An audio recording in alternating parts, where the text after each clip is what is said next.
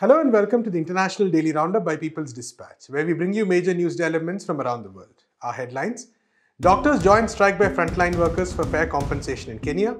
US Congress approves COVID relief package but with only a $600 check per person. First meeting towards construction of a Plurinational America takes place in Bolivia.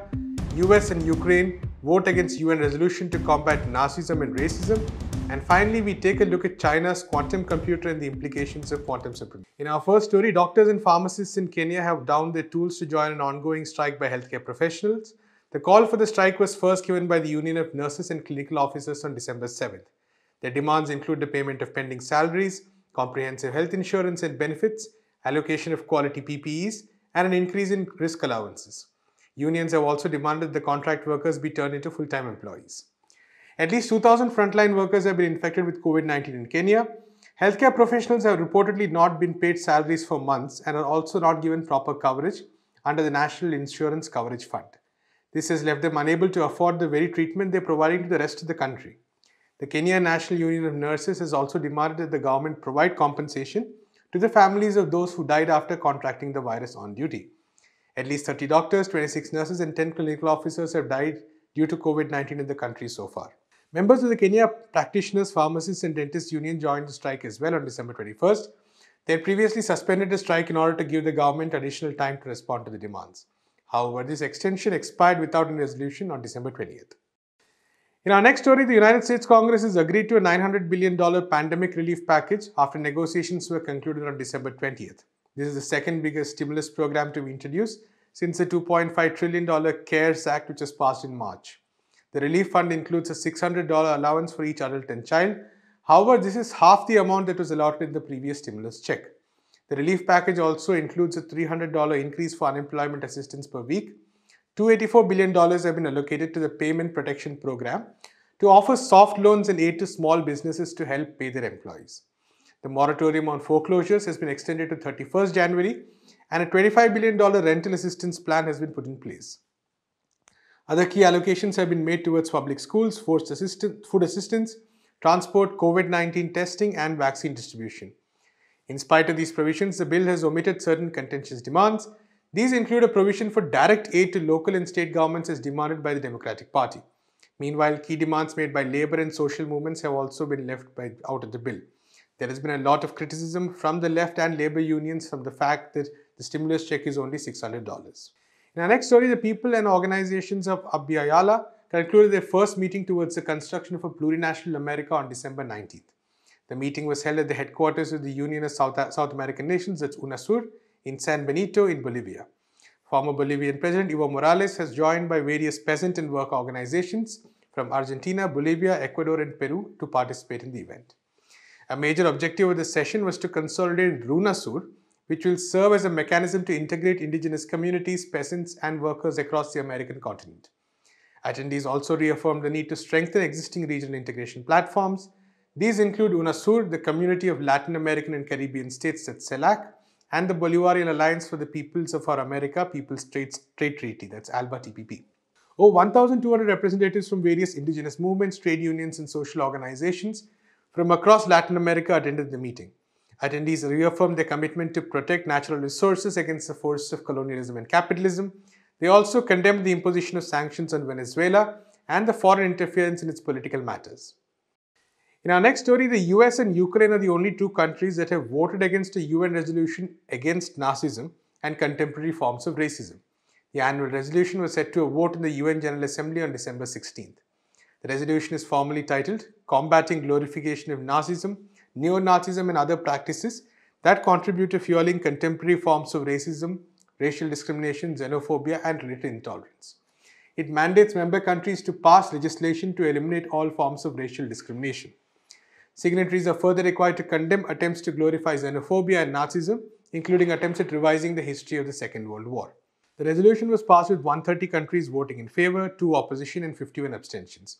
Members of the European Union, the UK, Australia and New Zealand all abstained from voting, stating concerns regarding limitations of freedom of speech and association.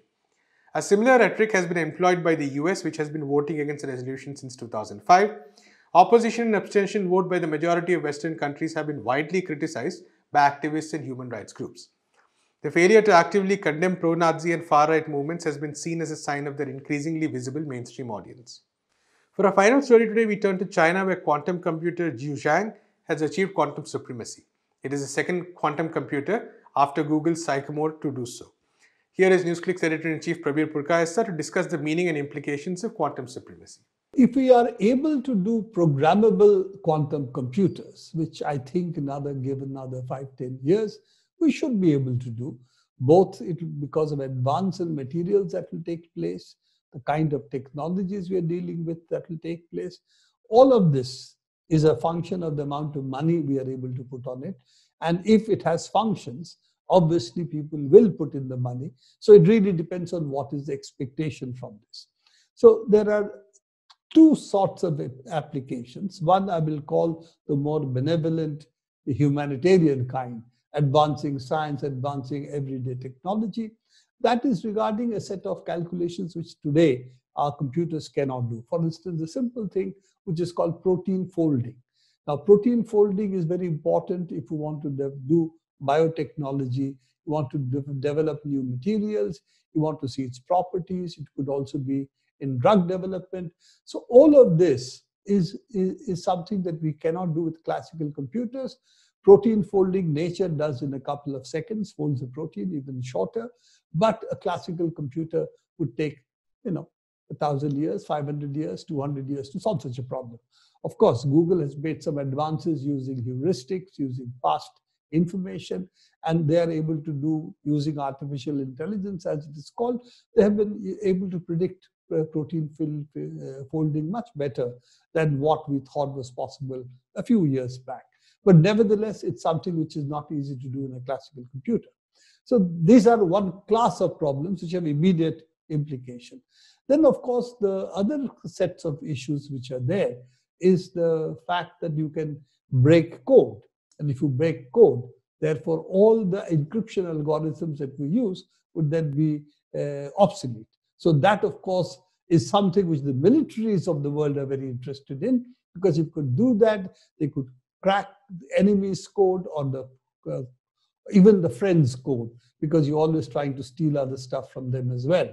So in this world of gray and black, white world of spying and surveillance, this would be a huge boon. So of course, that can be weaponized too. So that is, of course, the second attraction.